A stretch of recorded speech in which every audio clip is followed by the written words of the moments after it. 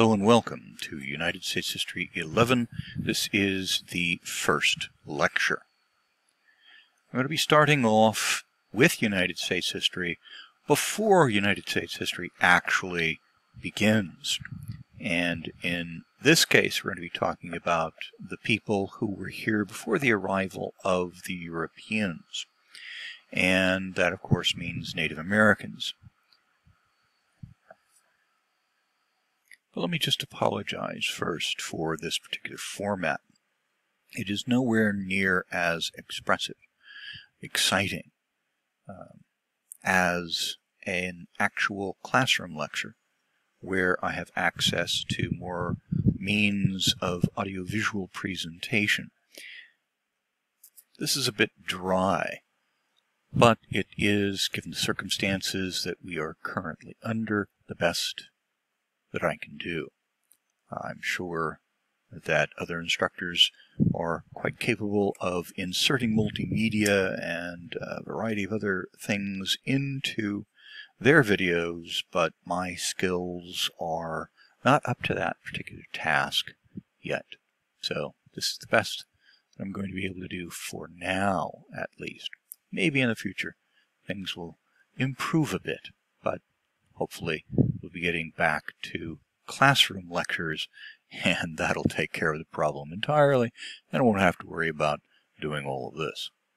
So, I'm going to be doing a lecture on Native Americans, and to understand that we have to recall how it is that humans have gotten into the Americas, and the current theory that most scholars place their faith in is one where humans, having evolved in Africa, will begin to move out of Africa in waves and moving into various other areas at different times.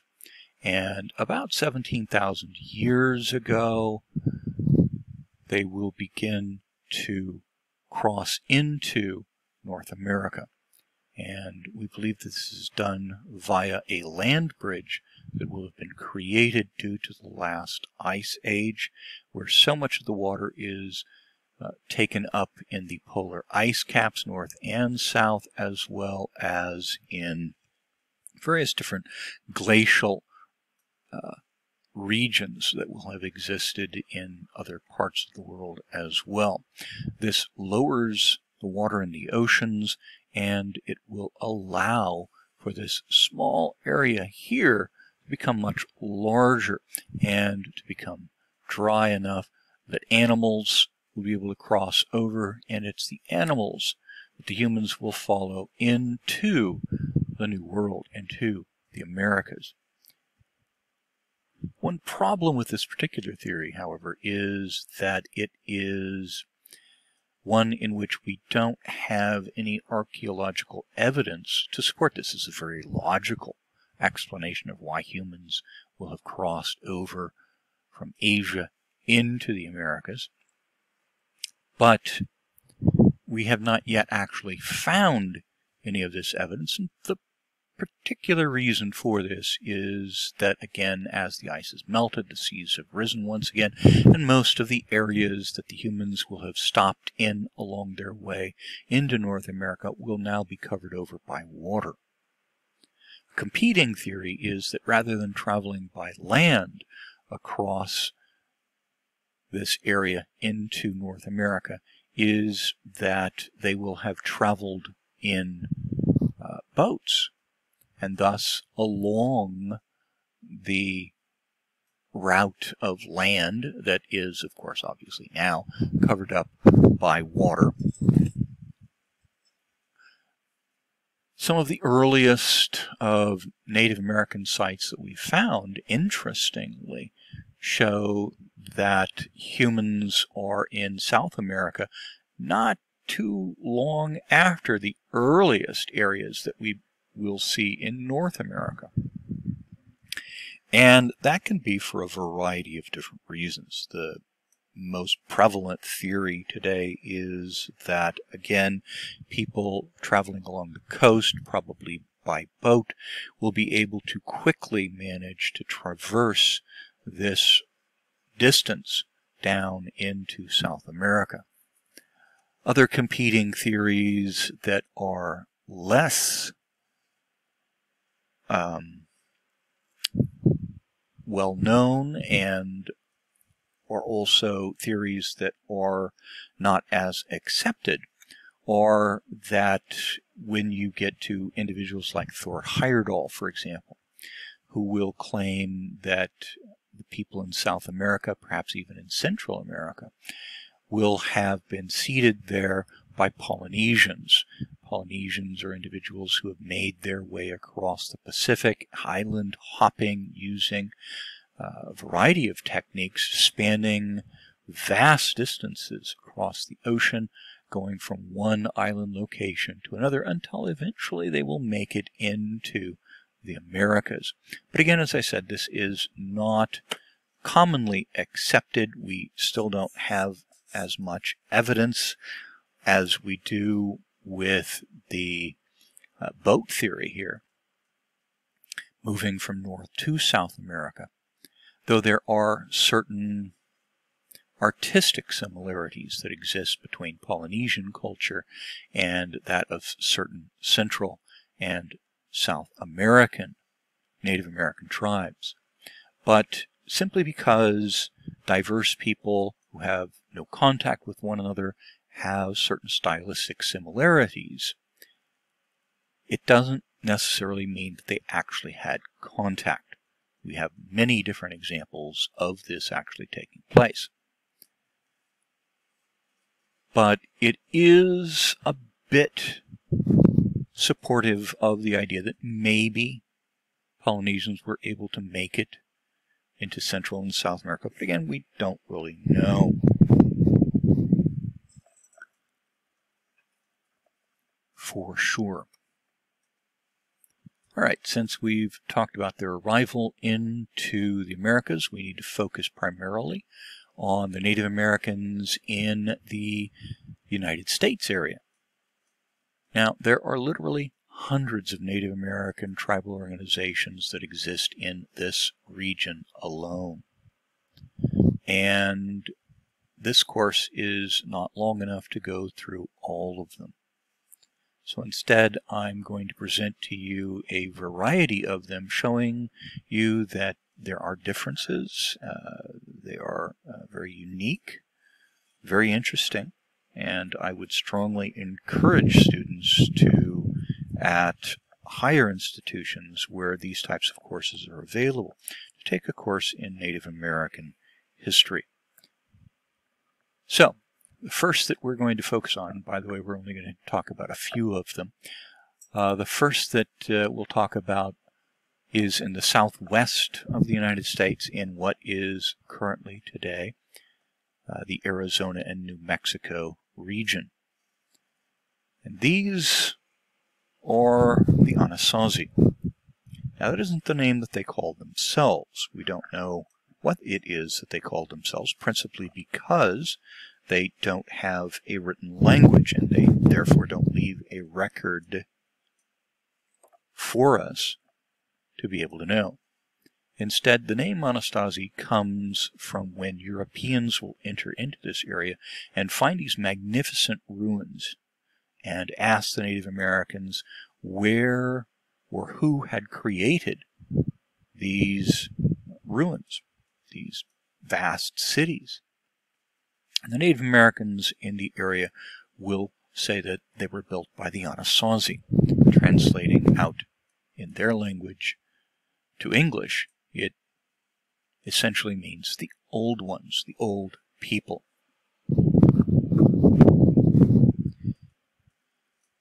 So, all that we know about these Native Americans in this early period is what comes to us from archaeology.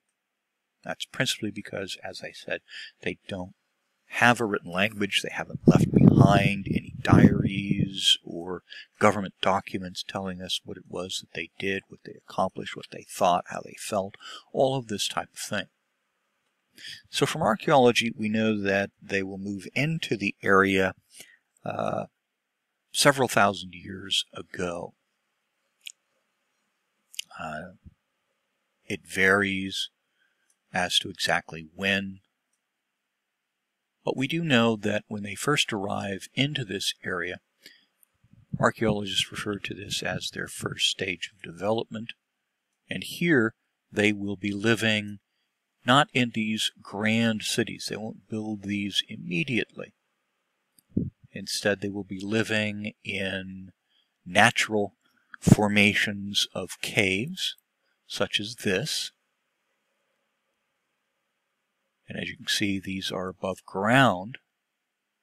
These particular ones may well have actually have been not naturally formed caves. And here's another example of a human-made cave, the sides of this ridge or this mountain here.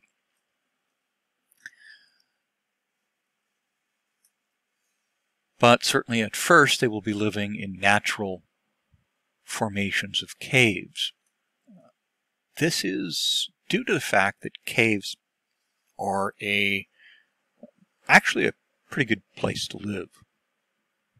They afford, especially in an environment such as the southwest of the United States, where the temperatures can get very, very hot. We know this in the Central Valley because they can get pretty hot here too. And insulation is a key to human survival, human comfort, human ability to continue to exist in this environment. And caves have an overabundance of insulation. Living in a cave, the interior temperature really doesn't vary a whole lot due to that insulation. Usually, if the temperature is 120 degrees outside, the interior of the cave is going to be somewhere in the 70s. So it's nice, it's comfortable. Why wouldn't you want to live in a cave? In fact, here in Fresno, we have an example of a modern-day cave, the Forestier Underground Gardens. Now, usually it's at this point that I will begin to show a video on the Forestier Underground Gardens for those of you, and there should be almost nobody who doesn't know about the Forestier Underground Gardens here in this area. They are not just a local treasure, but a national treasure, and indeed a world treasure, as people from all around the world will come and visit this location. It's in Fresno. You can look it up. You can find a video on it, and I strongly suggest that you do in order to get an idea of what it is that I'm talking about. And tours are available. I remember when I was going to elementary school that they offered these tours, and we went an entire class, most of the school, out to the Forestier Underground Gardens and toured these locations, and they are wonderful. Created essentially by one individual. It was supposed to be eventually a hotel for people to come and stay at, someplace that would afford a cool and really unusual environment for people to live in. But again, he died before he could complete it. But it is amazing just how much was completed by him and just how fantastic this particular place is. So I strongly urge you to do a little bit of research on your own to take a look at it. So caves are nice places to live in. We would probably do well today of building our homes underground instead of above ground with the type of housing that we have now that has so little insulation that we rely very heavily upon electricity, power, and technology, air conditioners, in order to allow us to be comfortable living in this particular area. Anyway, eventually there aren't enough of these naturally formed caves, and so they will begin to create these man-made types of caves, and that will allow for more and more people to live in the same location. Now, the problem with caves is, especially with caves that are naturally formed, that they are not always where you want them to be. Close to fresh water sources, close to where game is plentiful, animals that you can hunt, or where there is vegetation that you can gather, roots, berries, nuts, things of this nature. So eventually they will begin to create other types of man-made caves. They will create adobe huts. Adobe huts, very thick-walled, granting a very large amount of insulation. It isn't as comfortable, as cool as a cave is, but these adobe huts are going to allow you the ability to build where you want to live, where there is plentiful water, where there is enough game and vegetation for you to survive.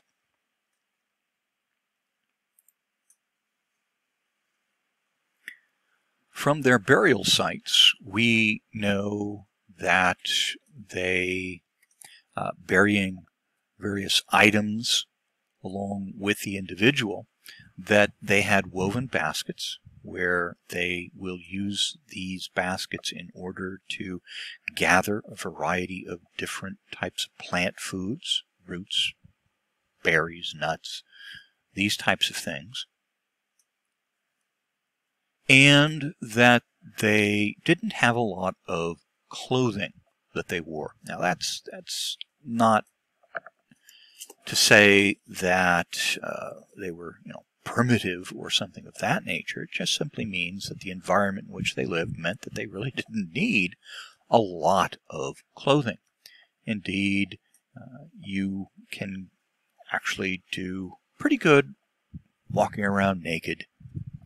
It's, I wouldn't advise it because you can get arrested for that, except in certain locations, but it is generally cooler than wandering around with a lot of clothes on. Although I have heard and seen that there are certain techniques that you can use in dressing that will allow you to wear a good many clothes and yet stay cooler than walking around with very little clothing on. You do this, again, by insulation. You can look that up. I'll let you. Usually I show a video on that as well. But hey, you're not going to be able to do that. But anyway, it's the type of clothing that the desert dwellers in the Middle East will have worn. In either case, they will have sandals as well. Ground can get extremely hot, and there are small rocks that can cut your feet, that type of thing. So sandals made from plant fibers woven together will do nicely.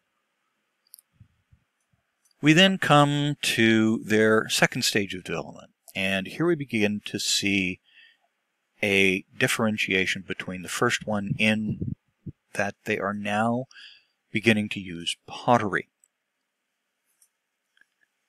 instead of baskets. Although, in addition to baskets, I mean. And that will allow them not only to use these pots to gather, but also to cook in. They will not have, as there are no Native American tribes in either North, Central, or South America that have the potter's wheel. Now, if you've had a pottery class, you know what the potter's wheel is, and here I would also show you a video on various different types of potter's wheels that have been used by ancient civilizations. But again, I don't have the ability to do that with this type of software, at least that I know of. But in either case, you can again look that up on your own. Potter's wheels are a device that can allow you to create pottery very quickly and create pots that are much more symmetrical. They are generally more thin-walled than without a potter's wheel. Generally, that means that individuals are going to be using a snake or coil method of creating a pot. You basically create from clay these long snake-like or coil-like strands of pottery or clay, and you place them one on top of the other in the shape that you want to create, and eventually you've created your pot. Of course, you'll have to smooth it out a bit, but it can work. It's often a bit more time-consuming to do, but it can be done. The third stage of the development of the Anasazi is one in which there is a massive outpouring of development, a blossoming of their civilization, one in which they have a huge number of new techniques, new technologies, new all kinds of things that they will have developed. It's here, during their third stage, that they will create these magnificent cliffside cities. Let me show you a couple of other images. Here's another one. You can get an idea of the scale of these cliff cities. By looking here, you can see tourists who are taking a guided tour around here. So these are fairly large buildings, several stories in height. Here's another one showing you some of the building material that could have been used, and a variety of building material is used to create these, from bricks, adobe bricks, to stone, to a variety of different types of material. Now, the reason that this period of the Anasazi is so dramatically changed is because of the introduction of agriculture.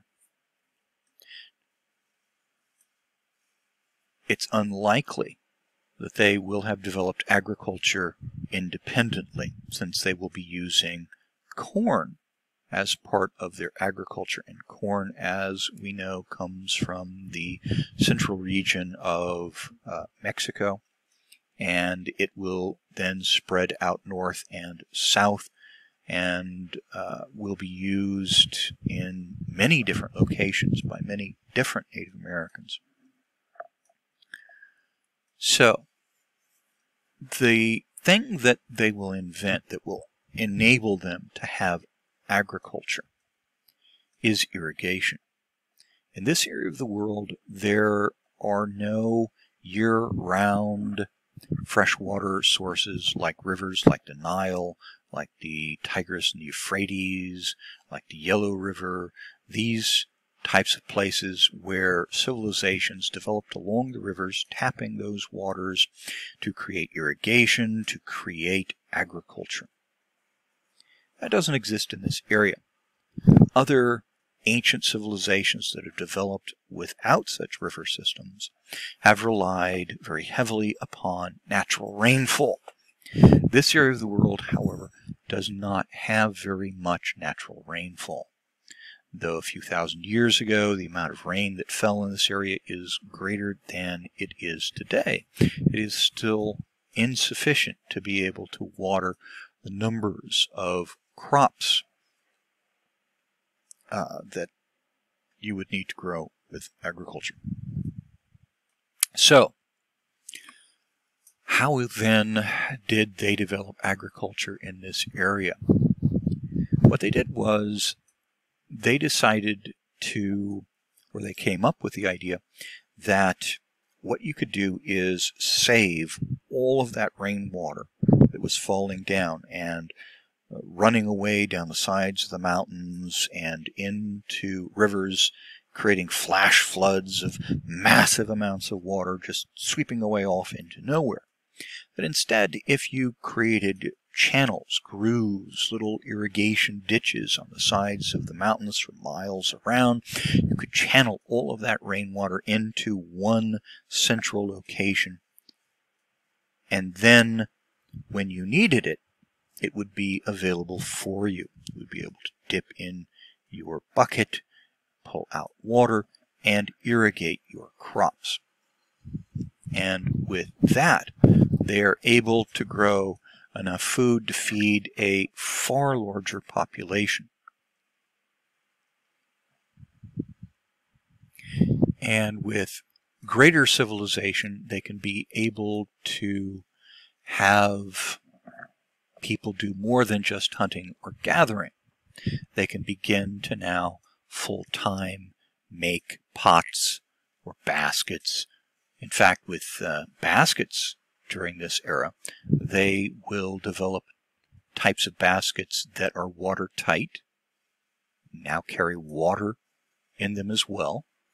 In fact, they have baskets that can not only have water in them, but you can actually boil water in these plant fiber baskets as well. Now, you don't put it over an open flame and cause the water to boil that way. Instead, what you would do is you'd take a very hot rock, you'd place it inside of the basket where you have your water or other substance that you want to warm up, and you move the rock around, making sure that it doesn't make contact for very long with the plant material of the basket itself. And in this way, you can boil water.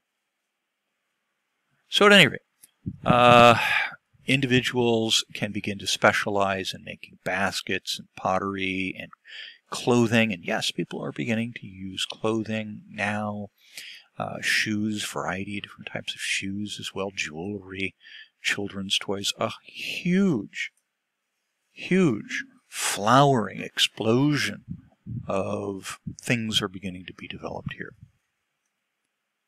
But around the 1300s, we begin to see something that is unexpected. And that is, and unexpected for them as well. And that is that their population will begin to be severely reduced. Now, there are a number of competing theories as to why that is. One is that there is a severe prolonged drought, what we refer to as El Niño today, where in California we know that occasionally for varying lengths of time that the amount of rainfall that occurs can be greatly reduced. And it's certainly a possibility that the Anasazi will be faced with a very prolonged drought. We know that sometimes droughts can last for over 100 years. That would not be a good thing to happen today, but certainly it is possible. And with this reduction in rainfall, they have less food. And we know that their population is being reduced because of a growing number of graves that year after year are more than they were before, showing people are dying off more rapidly. We also see in some of their remains that there are signs that people were being butchered. Bones that have certain markings on them, indicating that an implement, a tool was used to scrape off the flesh from the bones. That's usually indicative of that flesh being used for food.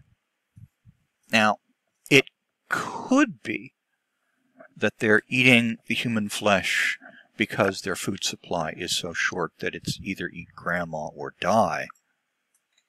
Or it could be that there was an introduction of a new religious philosophy in that, and we have indicators of this type of thing from other civilizations around the world, where there are some civilizations that believe that if you eat someone, you ingest them into you. They become a part of you. They stay with you. Sometimes this is used to imbue an individual with the power of one's enemies. You kill them, you eat them, you gain their power. Sometimes this is used in order to honor that particular individual. You love them, you cared for them, you don't want them to depart from you. So you bring them into you. You incorporate them into yourself. They become a part of you. They stay with you for the rest of your life. So it's certainly possible that that might be happening. But most scholars believe that it is due to a lack of food source, probably because of the lack of rain falling, that this is happening. Others show that it is about this particular time that other Native Americans begin to enter into the area as well. And some believe that there is competition going on between these new Native Americans and the old Native Americans who used to be living there by themselves. And there's only so many resources, only so much land, only so much for so many people, that eventually warfare will happen, and that people will begin to die from this warfare. That's certainly a possibility also. Native Americans will fight amongst each other for resources, for a variety of different reasons, just like everyone else in other parts of the world.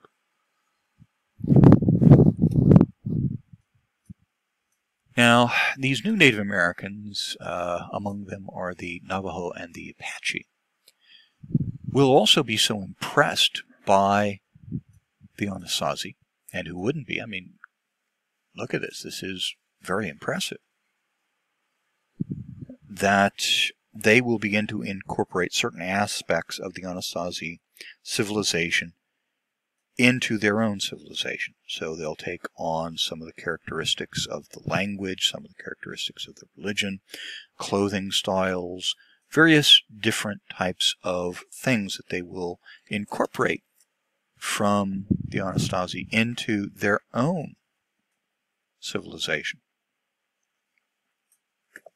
We see the remnants of that still today in the Navajo and Apache cultures.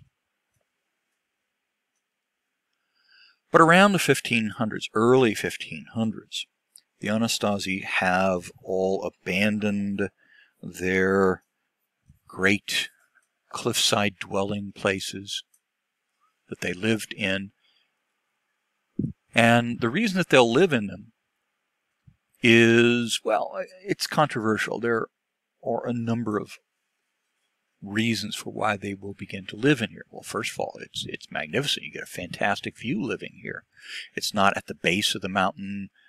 It's not at the top of the mountain. It's in the mountain itself. It's kind of a big man-made cave. So you can look out over the surrounding area. It also affords a good deal of protection. As you can see from here, what you can't see is that at the base of the mountain, getting up to this location, is difficult to do. And there are no permanent pathways up to here. There are no trails, no stairs that lead up here. There are some, but those are broken, probably purposefully, and that you can only then get to the next level up from a ladder. And so we believe that these are also created for protection. Now, protection from what exactly? Well, again, we don't know for sure. There are a number of possibilities.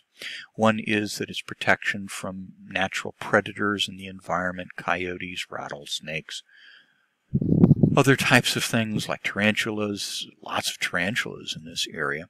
If you've ever been in the foothills around where we live here in the Central Valley, you know that there are lots of tarantulas in the foothills, and during tarantula season, they will migrate. They'll move from one area to another, and they do so in massive waves of these spiders, and nobody wants to live under those conditions. Even those individuals who relish eating tarantulas, and there are a number of civilizations where eating tarantula is a delicacy.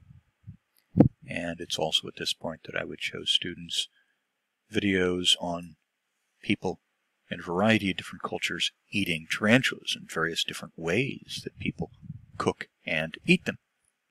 They are a source of protein.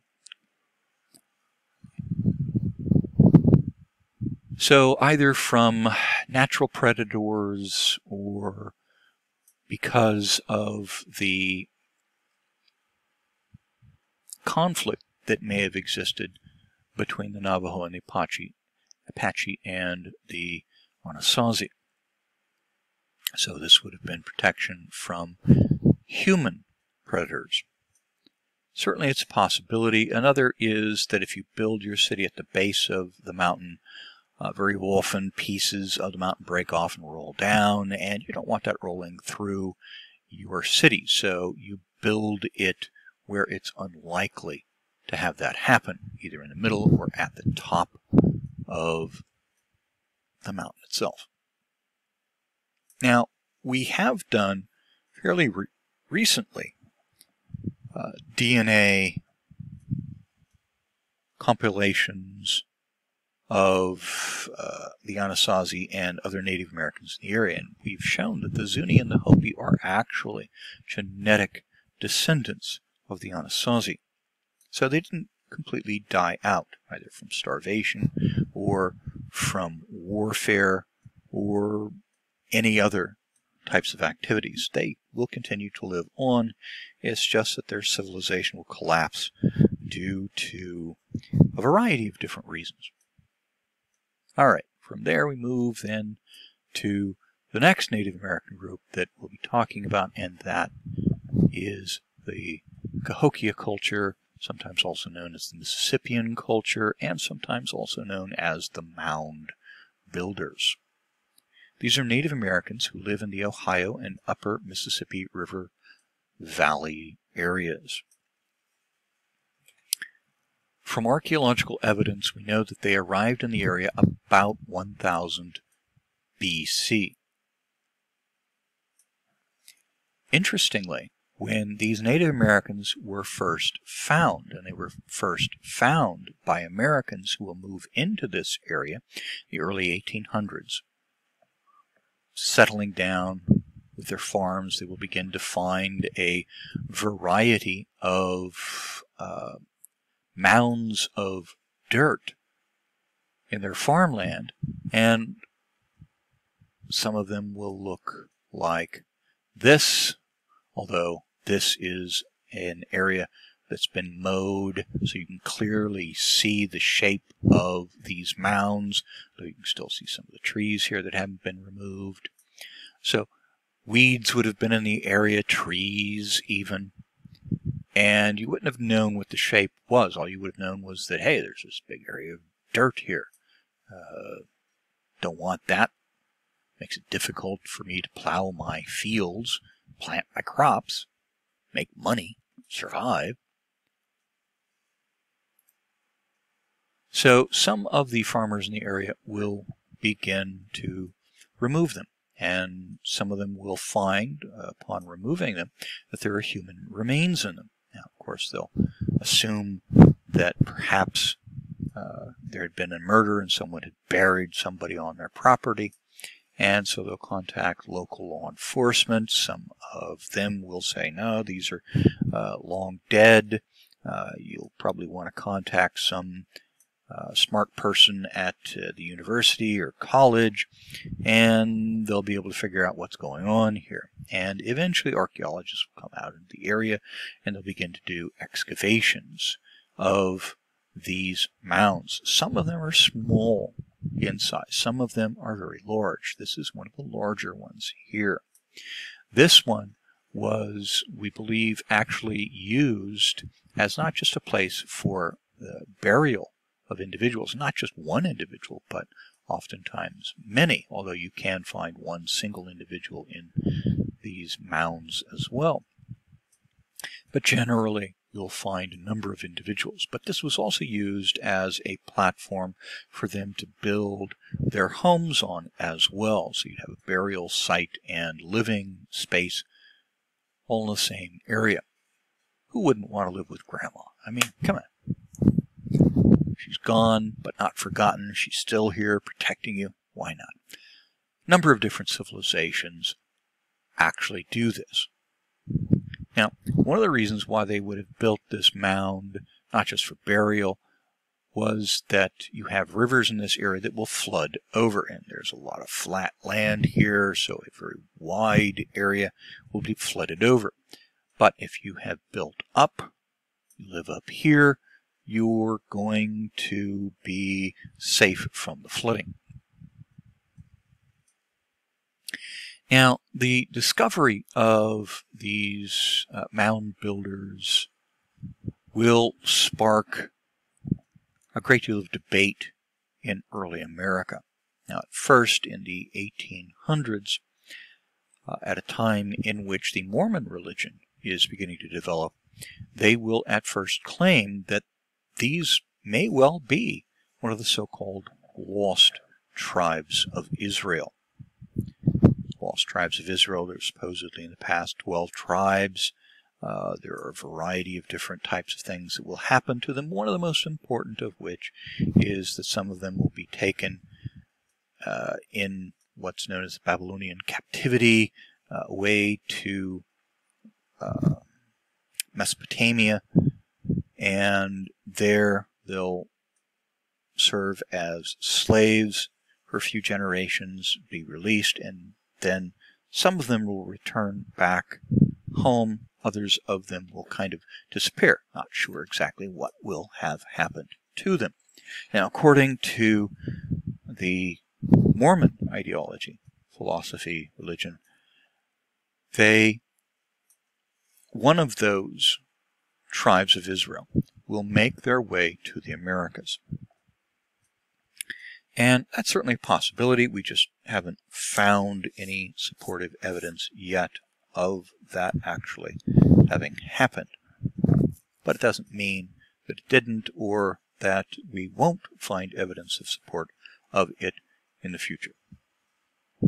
In either case, later they'll find out from archaeology that this is unlikely to have been one of those lost tribes of Israel, as they will have moved into this area before, several hundred years before, the tribes of Israel will have been dispersed.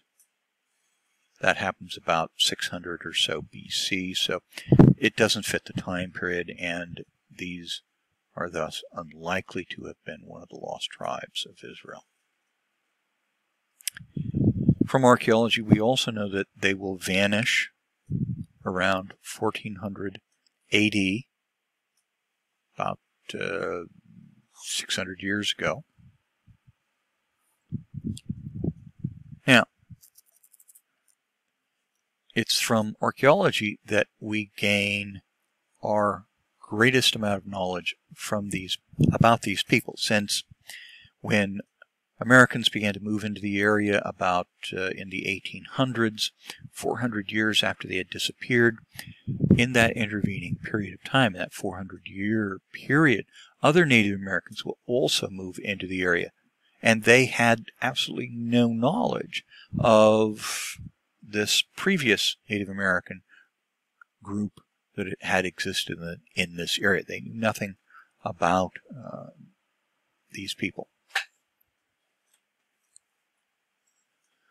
So, these burial mounds, they're often places for people to be buried in. They're also places for people to live in as well, as in the larger ones at least. In smaller ones, some of them can be in a variety of different types of shapes. Now, if we look at this mound from a different angle, you can see that it is fairly tall. You can see again people, giving you an idea of the size of this particular mound. Is very large.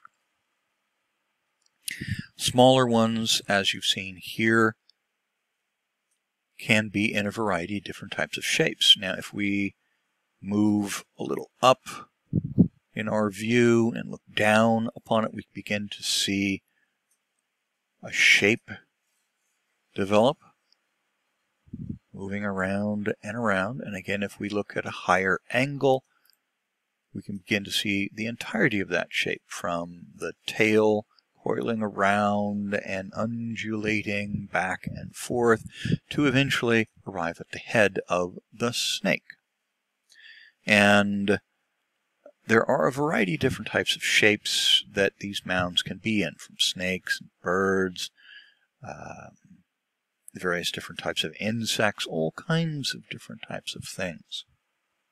And as I said, because these were sites in which people were buried, they will bury not just the body, but they will also bury that individual or individuals with items that they will have likely used during their life, items that was believed to be needed for them in the afterlife. So you would find them wearing their clothes. You would find that they would have often food and pottery and a variety of tools and jewelry. In fact, it's from the jewelry that we see that the civilization is fairly highly technologically advanced, and something else unusual. That comes from the shells used as decoration, strung together often, creating a necklace or a bracelet, something of that nature. These shells, many of them, will have been found to have come from locations that are a good distance away. Some of them from the Gulf of Mexico. What we think is that the Cahokia civilization, the Mississippi culture, will use the rivers like the Mississippi, like the Ohio, to traverse like a highway from one location to another, all the way from Ohio all the way down to Louisiana and the Gulf of Mexico. And they will make contact with a variety of other Native American tribes.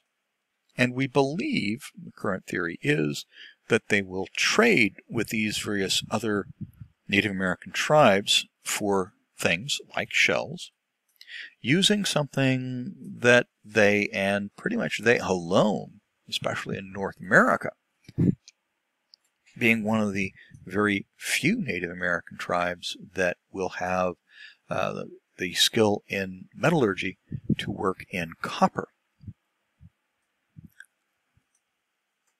But copper is a very soft metal. It takes a good deal of technology in order to create it. You have to be able to create a fire that is hot enough to be able to melt it. That's not a common campfire You need something a bit hotter than that. You also need something like pottery to facilitate the smelting, the development of creation of copper itself from the raw ore into copper. But copper itself is a very malleable material, very soft. Too soft to be able to be used for tools. A copper axe is not as good as a good stone axe. So most of the tools that they will use are still stone tools. Stone tools work really well. And again, this is at another location where I would have shown a short video on how people make stone tools, how they are used to cut down trees, to skin animals, to butcher animals, to cut things. But again, I don't have the ability to be able to do that with this type of format. So I'll let you look up those videos on your own, or maybe if I can, I'll find a link and I can put it in on Canvas. I'll try to do that. In any case, copper therefore is too soft of a metal to be able to be used for tools. Instead, it's used mainly for decorative purposes, jewelry. Copper is shiny. Everybody likes shiny things. And in nature, there really aren't that many shiny things out there. So it would have been a very valuable commodity for trade. It would have been highly desirable. But again, we aren't sure that this was used as trade because we haven't actually been able to find copper made from the Cahokia civilization in these other areas outside of the Cahokia culture. At least not yet.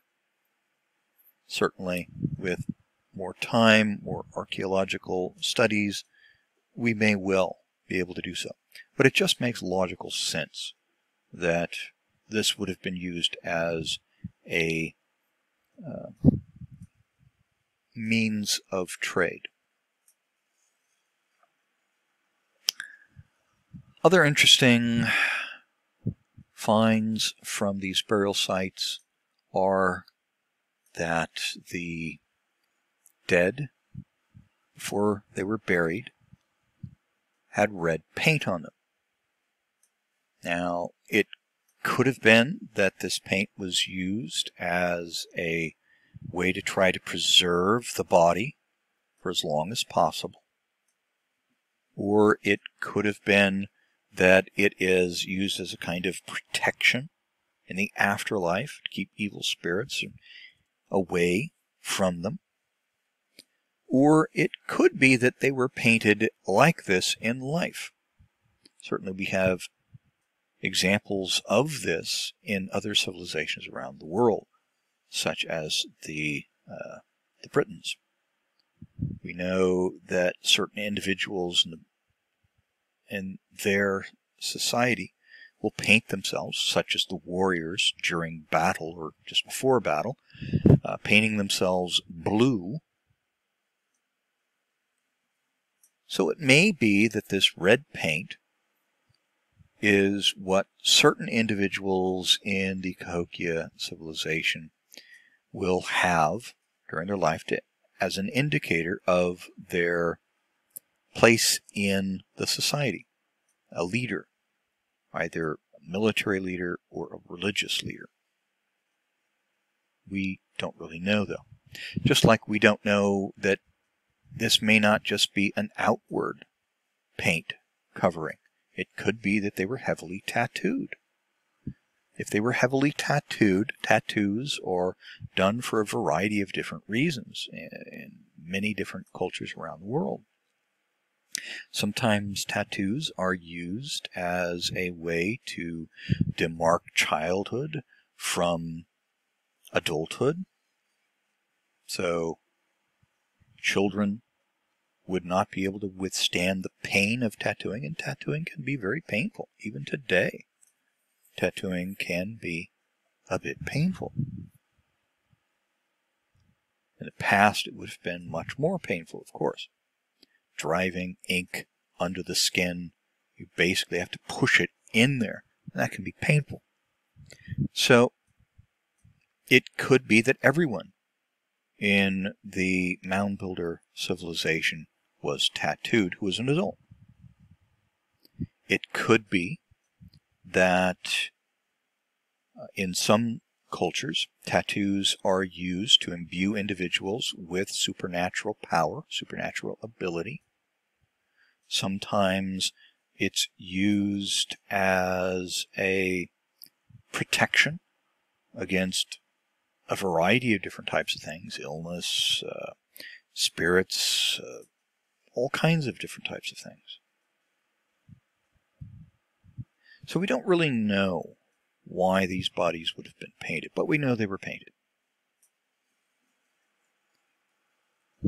Interestingly, some have claimed that the Mound Builder people are an anomaly in human history, in that because there have not been found yet what would be construed as warlike weapons, weapons designed exclusively for warfare, that means that these were a peaceful people. They did not battle amongst themselves. And in my opinion, that's kind of ridiculous. Every human civilization, every human battles, they war. This idea of a human utopia where everyone is peaceful and loving and working together for the common good is a myth. It doesn't exist. Human beings are human beings. Nobody's better than anyone else. We all covet and desire what other people have. Sometimes, if you're starving, you're going to go out there and get what you need by whatever means necessary. But what are buried in with these Native Americans are farm tools. Farm tools can be very effective weapons. We know this from a variety of different cultures. Chinese, for example. Peasants. It used to be that peasants in the Chinese area, if a peasant were carrying a weapon, they could be immediately killed. If they're carrying farm tools, not a problem. You're a peasant, you're a farmer. Go out and use your farm tool. But farm tools can be quite efficient tools of warfare as well. A number of these farm tools have been modified and today are used in martial arts today. Nunchucks, for example, derive from a farming tool. The thresher.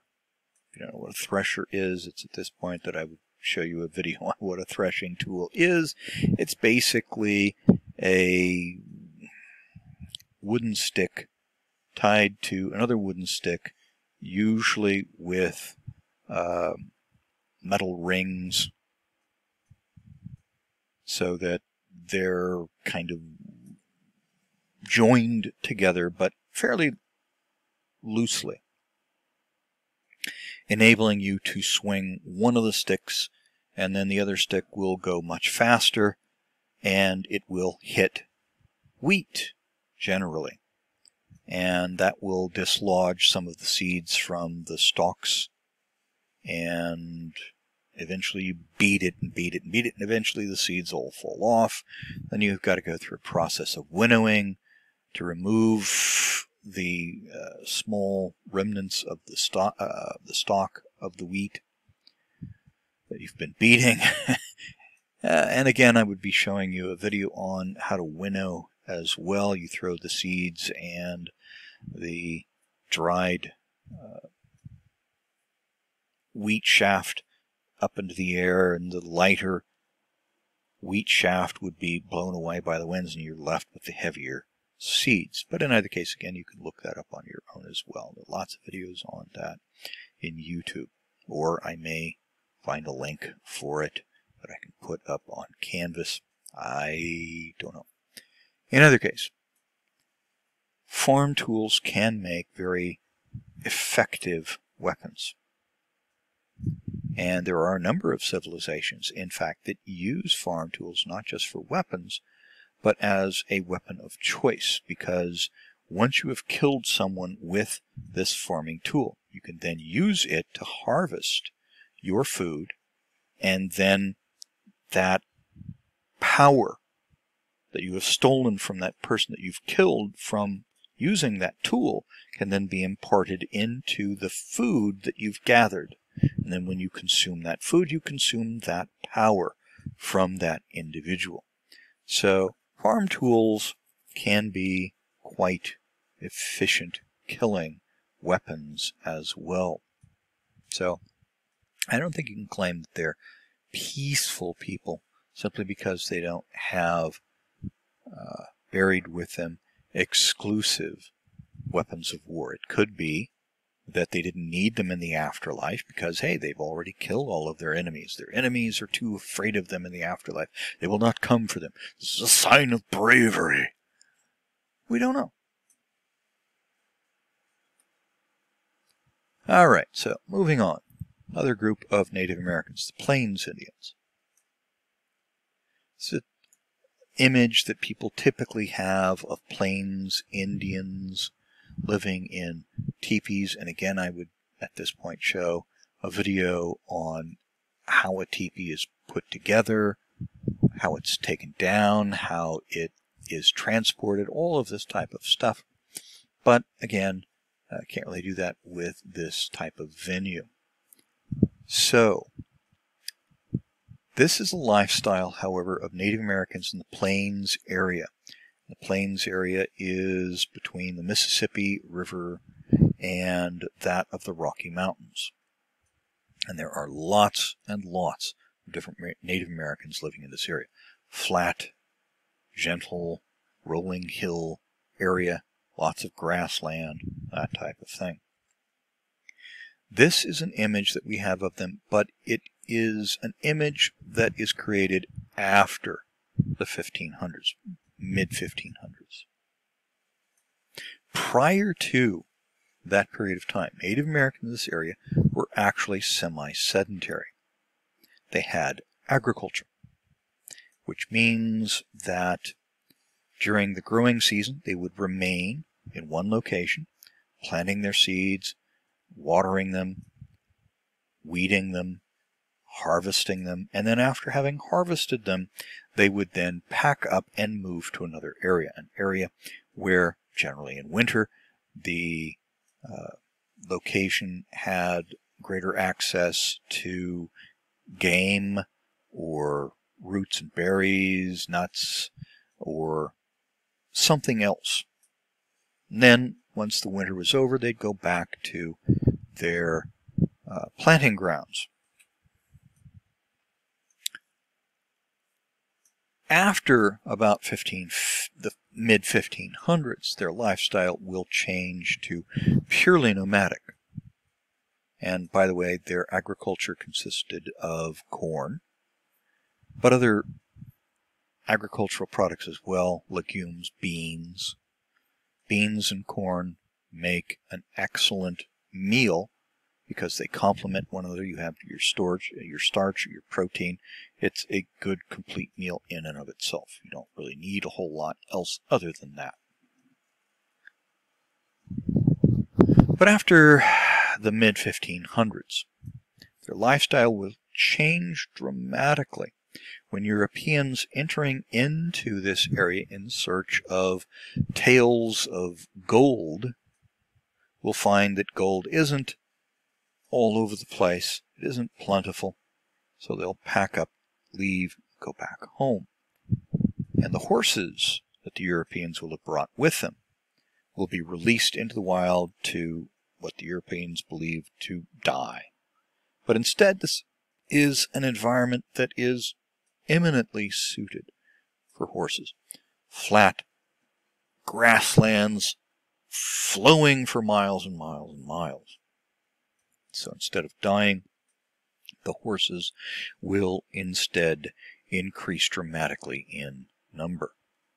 And the Native Americans, who have seen Europeans riding the horses, will now ride them also. Now, interestingly, thousands of years earlier, horses actually existed in this area of the world. But for reasons that we're not sure of, there are a number of theories to explain, but they will die out. Some of the theories claim that the horses will die out because of human intervention, that they will be hunted to extinction. Others that a disease will sweep through the area and wipe them out. Likely it's probably a combination of the two. A disease will sweep through the area, cutting down their numbers rather dramatically, and then humans who will view them as just, a food source at that time. They weren't viewed as pack animals or as an animal that you could ride, but just as a food source, will hunt the last remaining ones into extinction. But in either case, we don't really know what will happen. All we know is the horses will die out. But with the reintroduction of horses, the Native Americans in this area will now be able to use them to ride on. And now they can be able to hunt buffalo. Now, they had been hunting buffalo before, but generally very seldom. The type of bow that they had, the short bow, was usually insufficient to be able to penetrate very deeply into the hide of the buffalo. And so a single arrow, which might penetrate in a little bit, is only going to scare the buffalo off. So an adult buffalo will run off, and generally it's going to be so minorly impacted by this particular type of arrow because of the thick hide, because of the thick hair on the outside, that it's going to survive. So generally only the weak, the sick, the injured, the young are the type of buffalo that they would have been able to capture, and that isn't going to be very many. But with the introduction of the horse, or being able to ride on the back of the horse, you can now keep up with a buffalo that is running. So you can shoot arrow after arrow after arrow into the buffalo until it has lost so much blood that it falls down exhausted. You then get off of your horse and you do the coup de grace upon the buffalo, killing it, and then you can butcher it and bring back massive amounts of meat. And steak, as we all know, well, most of us, is far superior in taste to unflavored corn mush. And by unflavored, I mean just corn mush. No sugar, maybe salt, certainly no pepper or other types of spices that would have been, that are commonly used in foods today. So you get kind of tired of eating your corn mush, your beans, your squash, and steak is so much tastier, so much nicer for those who eat steak. So why bother to spend all that work, all that effort, in agriculture. You can just jump on a horse, ride out into the plains, the wind blowing your hair back. You're able to bring down as much buffalo as you want, bring back as much meat as you want, and so you can live on just that. You can live on just buffalo meat if you want. Supplemented, of course, by other types of things that you would gather, maybe roots, berries, nuts, things of that nature. And of course, the hide of the buffalo can be used to make clothing, shoes, and dwelling places, and the bones can be used to make musical instruments, the hides can be used to make musical instruments. All kinds of different types of things can be done. And so their civilization is transformed from being from being semi-sedentary to being wholly nomadic, traveling with the migration of the buffalo from one location to another. And so we arrive at the image that we have of Native Americans today, which is much different than they had been before the mid-1500s. All right, from there we move to the east coast of the Americas, from Maine and Nova Scotia down through New England, all the way down south through Virginia, which includes a large variety of Native American Indian tribes, including the Powhatan, the Sauk, the Kickapoo, the Blackfoot, and many others as well. These are overall generally referred to as the Algonquin. Now, Algonquin is not a tribal name, it's a trade language. It's the language that was being developed by Native Americans in this area so that they could trade with one another, which is one of the first steps that you will have in basically becoming unified. And it is certainly conceivable that if Europeans had arrived a few hundred years later, that Native Americans in this area would have been more unified, if not a unified nation, and they would have likely have put up a greater fight than the individual tribes did. Although, again, we have to realize that disease sweeping from other areas in Mexico, for example, up into North America by trade routes will have wiped out a great many of these Native Americans by the time that Europeans will begin to arrive in this area as well. So vast areas will be opened for Europeans to begin to move into that would not otherwise, without that disease, have been available for the Europeans. Now, the Algonquin are semi-sedentary. They have agriculture as well. They grow corn, squash including things like pumpkins. Pumpkins are good eating. Many of you, I'm sure, at Halloween time, when you buy your pumpkin, you will take the seeds, clean them off, put a little salt on them, put them in the oven, and dry them out, and you've got nice edible pumpkin seeds. But you can also eat much of the pumpkin itself as well.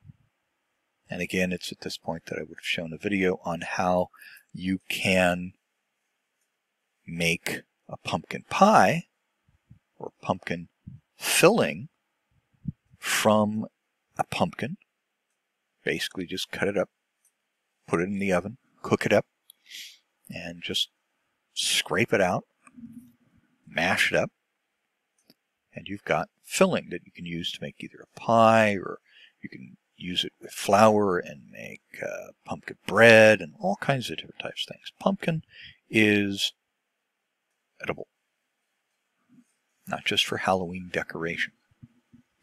Anyway, along the coastal area, they would have grown their crops.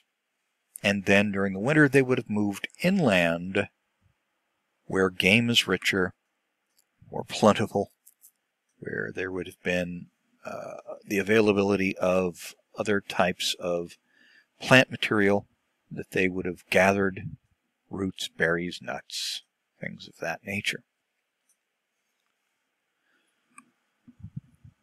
And then during the growing season, back to the coastal area where they would have, again, grown the crops. They lived in what were referred to as long houses. Here you can see one type of one in which the frame structure is created using branches of trees, and then that can either be covered over by, or you can put the tree bark in the framework itself, and that keeps rain out. And generally in this area of the world, these places would have been quite comfortable, except in the wintertime, of course. But inside, you could have a very large area. You could have a fire pit in here as well, and the roof would have had openings to allow the smoke to exit, so you don't get smoked out of there. And here you would have lived with your extended family: mom, dad, brother, sister, aunts, uncles, cousins, grandma, grandpa, that type of thing. Here is another image. It's kind of a pill shape.